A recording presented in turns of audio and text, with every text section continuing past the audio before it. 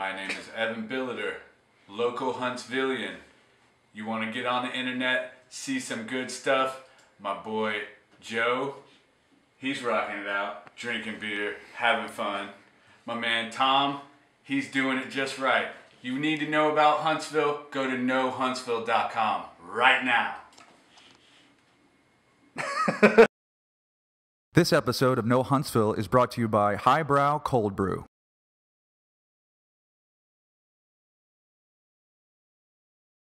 This is Tom. And I'm Joe. And this is No Huntsville, another special episode of art with photographer Cecil Holmes and Cecil Holmes Photography. Catch him at cecilsphotos.com, also on facebook.com/Cecil's Photos. Cecil, thanks for coming in and talking to us today. Thanks for having me. All right, so let's talk about what you do here in town. You've been a photographer in a couple of years, self-taught, award-winning, apparently, a photographer here in town. And your main thing is you put on a lot of clinics and you get people involved in photography that way. And also, you have tutorials and stuff on your website, and you do a blog. So talk a little bit about what you do, what type of photography you take, and some of the clinics you're putting together. Most of the stuff I do is landscape type stuff. Do a lot of waterfalls and just grand landscape type photography. Do a lot of HDR photography. Okay. If you don't know what that is, if you have an iPhone, you probably know by now. Okay. And you know, it's a lot of pretty much shoot anything but people. I don't really like them. You don't like to shoot people? So, yeah, it's not good to shoot people. Especially kids. You don't want to shoot kids. Right. So you do a kind of an annual trip out to a couple of different places, but the Tetons has been your thing for the last couple of years. And so talk to me about those trips that you go out there and take those pictures. Yeah, what we do is we'll just take a group of, depending upon if I go by myself or I have another instructor help out, we'll take 8 to 12 people out with us. We'll just basically hit all the iconic locations out in that area, and there's a few spots that only we have access to. Wow. Oh, okay. So basically just take them there, drag them out of bed early, get there, watch the sunrise, and go over any kind of questions they have about camera settings or exposure or any kind of things like that. Nice. And then depending upon how much time we have, we may do classroom-based kind of sessions on post work and stuff like that. Photoshop and Lightroom and that kind of thing. So I want to come back to what you said earlier about HDR shots. So some of my favorite photography that you do, and I've actually hired you on different projects to help me out with certain things, but some of my favorite stuff that you've worked with is the HDR shots. So tell everybody out there what an HDR shot is, and then kind of go into depth about what makes those type of shots really compelling. Sure. HDR actually stands for High Dynamic Range Photography. Okay. So basically, it's a tool that got started in video, from what I'm told. Okay. But basically, there's a lot of science behind it. But basically, your camera can only see a certain amount of range of light. So, Okay.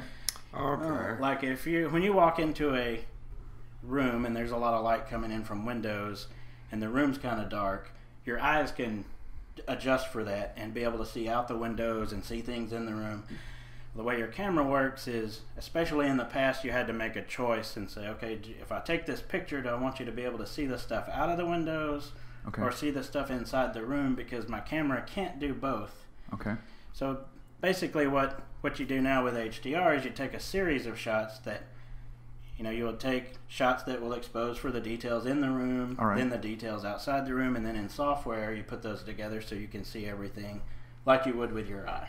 So you get a very, and we're going to be putting images like the HDR shots up while we're talking right now, but what you're seeing is just a lot of detail that you would normally not see in a photograph that you get from these type of using these different exposures, right, that you're using? Yeah, what you'll do is you'll take a series of shots, 3, 5, however many. You usually need a tripod because you need the same image every time. Oh yeah. Right. Yeah, it's you can get away with some handheld stuff, but if you're doing like a wide range where it's really dark and really bright, you're going to have a tripod. Okay. Because a lot of your exposures are going to be several seconds long, and you just you just can't handhold something like that. But sure.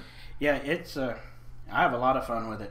Right. And what you really notice in HDR shots is the vivid color that you get from them too, right? So you can tell right off the bat the shots that you take, that vividness of that color is really there. It's like a saturation of that color. Yeah, and a lot of that comes from just, instead of taking one single shot, you stack those multiple shots together and you just have a lot more data to work with. Oh, okay, right, yeah. So you can pull a lot more data out of. And it seemed not only for the color, but and for the clarity of them, but you get a lot of texture out of them. Like you see, like you almost can touch the photo, and it looks like some of you are like rusty cars. You almost feel like you could touch some of the rust on those images, which is really cool. Well, some of that stuff works better for HDR. Rust and HDR go together. That's like they're like buddies. Yeah, they're best buddies. Right. They go drinking together. All right. So let's also talk about. I know you've been going all over the place taking pictures. You're meeting other photographers. You're putting on these clinics together. So what are some of the most memorable shots that you've been on that you want to talk about? They all are special in their own way. Sure, yeah. That's a good generic answer right? to that. Yeah. Really, I like going to the Tetons. We go every year. I think probably one of my favorite national parks to shoot in is probably the Smokies, just because it feels like our backyard. Yeah, right, yeah. 3-hour drive up. I've done things like get up, drive up there, take sunrise pictures, and turn around and come back home. Yeah. Wow, right. And so, your website, you have the blog there. You're also putting on these clinics. So if anybody's out there looking to get into photography here locally, and that's what we try to do is help people out that are doing local stuff. Is there any groups or anything, any communities that people should get involved in here in Huntsville if they want to start taking pictures? Sure. There's actually a group called the Huntsville Photographic Society. All right. We can put their website up on when we're talking here too. They meet. I'm not real active in the club, so I don't know for sure, but they meet twice a month at the library. Okay. And then they have usually one of those meetings a month is some kind of instructional. They'll have some guy come in and talk about different topics, and then the other meeting is where they have like these competitions. And oh, okay. so the way it works in a nutshell is you have these competitions within the club, and then everybody earns a certain amount of points for placing, and then at the end of the year they have like a photographer of the year award. Oh, really? Okay. Wow. There's another group in town called they call themselves the North Alabama Photographers Guild. Okay. Yeah, it was a group that kind of started on Flickr. A bunch of people just started getting together and hanging out, and they're not near as structured. It's basically, hey, let's get together and eat pizza and drink beer, and we'll talk about camera stuff. Right. So they usually get together a lot more than like. Well, there's more enticing reasons, it seems like, to get together for that group. I can think of two. Your Teton trip. How do people go about registering for that? And it's probably a little too late to do it now. Because you're doing it next month, right? Yeah, this year we've changed it up a bit, so we're going next month. Usually we go in the fall, okay. So September. But you can see all the workshops I have or offer on my website. Okay. So you can sign up and register there. In fact, there's only a few listed now. We'll probably add some more localized things. And when I say localized, I'm thinking about throwing a waterfall workshop in the fall for maybe southern Tennessee. Nice, yeah. And then we may, it's not totally local, but may do an Old Car City thing, which is just north of Atlanta. It's about a 2.5 hour drive from here, so we may throw that on there. And you're thinking about some other waterfall possibilities. I just finished up a few weeks ago. We did a waterfall workshop in Bankhead National Forest. Oh, nice. So those workshops are always great. They require a little bit more walking than a lot of the other workshops. So, but if you can get past the mile or two walk in, then it's always a good time when you get there. I want to talk about one more thing. I'm showing the picture on screen right now. This is in Alabama, correct? It is. So I want to talk about this shoot because I thought this is one of the most interesting ones. Is this the big fish thing? Yeah. So I was going to ask you about that. So give a background of what this is, where this is at, and then I'm going to show these images on screen. They're just beautiful images. But talk about this shoot right here. Well, that particular shot is I don't know if it's still there. Okay. Was the movie set for the movie Big Fish. Right. Shot here in Alabama. Right? It's on an island on the Alabama River near Prattville. Okay. It's basically the way they've got it set up now is there's a gate up front, so you've got a little honor box where they want you to pay $3 or whatever. And then you can walk around the gate. And I think it's set up as like a fishing club or something now, so people go there and launch their boats. But if you walk, it's a half-mile walk from the gate.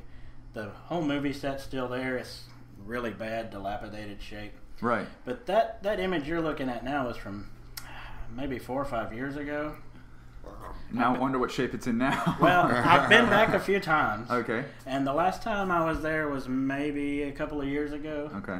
And, we are all good, law-abiding citizens. Right. So we put our money in the honor box, and we're going out and we're taking pictures. This guy comes barreling up in a Ford Ranger, like sliding sideways and stuff. Wow. So he's like, what are you guys doing out here? He's all upset because we're there, and he's like, well, this is private property. So, with my southern charm, I was able to talk him down a little. All right. But he was telling a story about how they were thinking about just bulldozing the place because they had a lot of theft, and he was constantly having to monitor the property for people sneaking in and stealing stuff. So was it his land?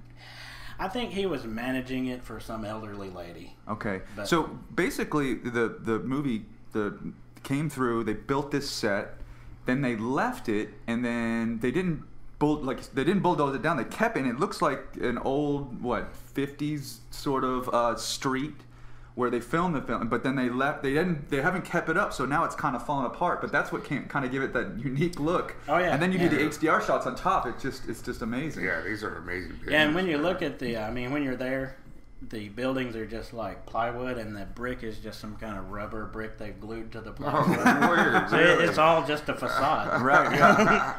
That's neat. Yeah, it's pretty cool. Where can people buy your prints or anything?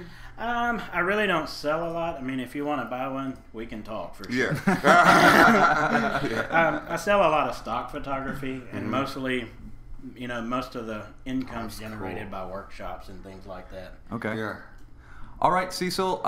Man, I really appreciate you coming in today. That's Cecil's photography, cecilsphotos.com, also on Facebook, facebook.com/Cecil's Photos. Check him out. See his blog. He's posting new stuff on there. He's going to have some tutorials coming out with some post work and post photo work, and also some photo settings and stuff like that. Just an amazing photographer. I'm so glad you came in. Thank you so much, Cecil, for coming in. These things are amazing. These pictures are awesome. Thank you, guys. Oh, and then also we've been drinking Highbrow coffee today, so we need to mention that. So thanks to Highbrow. All right. Thank you.